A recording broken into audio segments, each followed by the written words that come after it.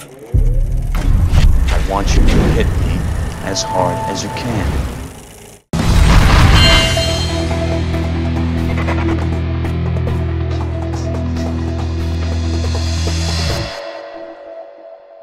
Everybody knows that all directors are kinda crazy, but not every director is Martin Scorsese. You talking to me? Some people pronounce it Scorsese. His films are very violent, always messy. He was born in Queens and raised in Little Italy. He grew up around gang violence. Literally. He has large eyebrows and suffers from asthma. Martin Scorsese is what we like to call a cinema master. Before becoming a director, he studied Our Lord and Savior, but got kicked out of seminary school because of bad behavior. His films make us wonder and put us in shock. He graduated from NYU and helped edit Woodstock. Martin Scorsese is the greatest, and that's based on actual facts. He became friends with the movie brats. This included Lucas and De Palma with Spielberg and Coppola. He did a short film with a lot of blood called The Big Shave, and his feature film debut added nude scenes to be a part of the sexploitation new wave. Scorsese uses cinema like it's a weapon. Boxcar Bertha was shot in 24 days and Mean Streets was shot in 27. His next film was Alice Doesn't Live Here Anymore. It won Best Actress. He kept the camera in constant motion to show the character's distress. In his next film, he had a cameo. He sat in the back seat. It was the film with the fake mohawk and the taxi. Taxi Driver might have inspired the Son of Sam's plans, and it was booed at that film festival. Cannes. It was inspired by the guy who shot George Wallace, and inspired the shooting of Reagan, but I'm sure you knew all this. The would-be assassin did this to impress Jodie Foster. The shooting actually delayed the ceremony of the Raging Bull Oscar. Marty met with a young prostitute to research the character of Iris. Robert De Niro worked 15-hour days as a taxi driver. He even got a license. Taxi Driver was voted one of the 25 most dangerous films ever made. Martin Scorsese made The Last Waltz for free. He did not get paid.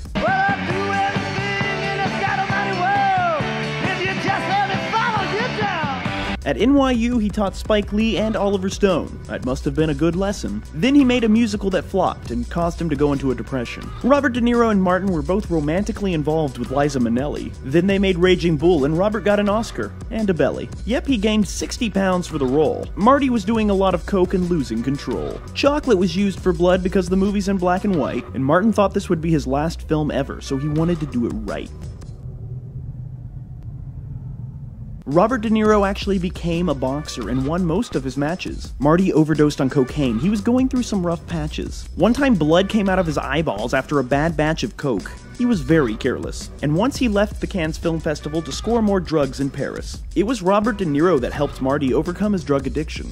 Raging Bull is a true story. Total non-fiction. The frame rate of the fight scenes changed because the camera was overcranked. Number 4 on the AFI list is where this film is ranked. Raging Bull is full of improvisation. He does this a lot, you see. And he did it again in the film called The King of Comedy. This film is great, but it was another box office flop. Marty was hospitalized due to exhaustion and pneumonia, but he still didn't stop. He also directed the music video for that bad Michael Jackson song. And he directed After Hours, which features Cheech and Chong. He made his lead actor refrain from sex and sleep. This film is a parody of Hitchcock. That's kind of neat. He did a sequel to The Hustler called The Color of Money, and this is his only film to be shot under schedule and under budget. Ain't that funny? How the fuck am I funny? What the fuck is so funny about me? Tell me. Tell me what's funny. We need Martin Scorsese and he needs us, just like how he needed to make a controversial film about Jesus. God and Scorsese are two great creators. The Last Temptation of Christ was banned in many theaters. Controversy always comes when a film is about religious beliefs. Because of death threats, Martin had bodyguards at the film's release. Nominated for a Razzie, but it was a blast for me. Theaters were even burned down because of the film's blasphemy. Next, he did a film with Francis and Woody, and then he made a good film called Goodfellas. Oh goody. What's the point of making another gangster picture? Entertainment Weekly made a list of the greatest directors and put him at number 4. This Steadicam shot was done because they didn't have permission to film the front door. Some of the extras were actually real-life mobsters. This film did not win Best Picture, it lost to Kevin Costner's. The real Henry Hill loved how the movie depicted his illegal crazy acts. Goodfellas was even parodied on the Animaniacs. That's it! This is one of the greatest gangster films ever made, probably, and this shot right here is an homage to the Great Train Robbery. Marty finds the number 11 frightening. He also has a major phobia of flying. Next, he remade Cape Fear and gave a cameo to Gregory Peck. Robert De Niro dropped down to only 3% body fat. Respect. Then he made a personal project starring Daniel Day-Lewis. It's crazy to work with that guy, but you already knew this. Age of Innocence was yet another box office bomb. He loves to use Gimme Shelter, that Rolling Stones song. The booze, the coke, the broads. Martin Scorsese is crazy, and this we know. 25 characters die in the film Casino. The price for all the costumes was over $1 million. Next he made Kundun, starring non-professional actors, adults and children. Because of this film, Martin is banned from Tibet.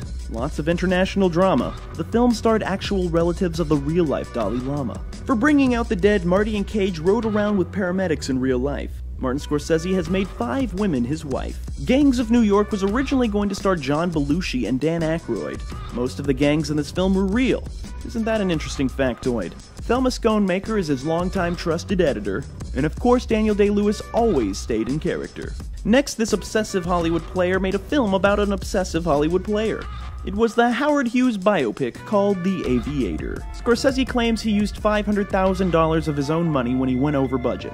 I'm sure he did. And he digitally recreated the film color to match the color films of each time period. Production was delayed when a wildfire burnt some sets to ashes. Cate Blanchett won an Oscar for playing someone who had won Best Actress. He made a documentary on one of our greatest wordsmiths, but he did not interview Bob Dylan because he was too nervous. Bob Dylan gave him access to unseen footage. He would not do that for most people. George Harrison's family did the same when he made a doc on the Beatle. He agreed to do The Departed before he knew it was a remake, and he even let Jack Nicholson do whatever he wanted for Pete's sake. Martin put an X over the characters who get killed. Spoiler alert, they pretty much all get shot. And Scorsese says this is his first film with an actual plot. Martin Scorsese is a legend, yes sir, and The Departed finally won him an Oscar for Best Director. Could you double check the envelope? Yes, he got to put a golden boy up on his shelf, and then he made an unfinished scene from Hitchcock himself. Even though the script had missing pages, he filmed it anyway, just like Hitchcock would have, but in the modern day. He played himself in that Curb Your Enthusiasm show, and was in an Akira Kurosawa film where he played Van Gogh. For Shutter Island, he again teamed up with that DiCaprio dude. Val Newton's zombie movies were the inspiration for Shutter Island's mood. The Manson family threatened to kill him. This was cause for alarm, and to keep away demons, he wears a lucky charm. Then he took a break from all the blood and slaughter. He made the movie Hugo for his daughter. This is not exactly where we saw Martin's career going. A 3D kids movie starring Sacha Baron Cohen? The opening tracking shot took 1,000 computers just to render. Marty spent the 70s on an alcohol, quaalude, and cocaine bender. That sounds like fun. But don't do it, kids. Don't do it, kids. The Wolf of Wall Street says fuck 569 times. Some feel this film glorifies this guy's crimes. Worldwide, it grossed $392 million. That's a lot of monies, and was banned in 5 different countries. Martin Scorsese's filmography is cause for celebration, and he loves transcendental meditation. Scorsese is the king of beautiful violence. His next film took decades to make. It's called Silence. Adam Driver lost 50 pounds, Liam Neeson lost 20, and it premiered at the Vatican. Marty and the Pope got friendly. Silence was finished only days before its premiere. Scorsese read the novel many times to prepare. Martin Scorsese doesn't like new films. He says their images are meaningless. He's simply the best, and we really mean this. So consider this video a course on the cinematically crazy, like the cinematic sorcerer named Martin Scorsese. Cut. Okay, good.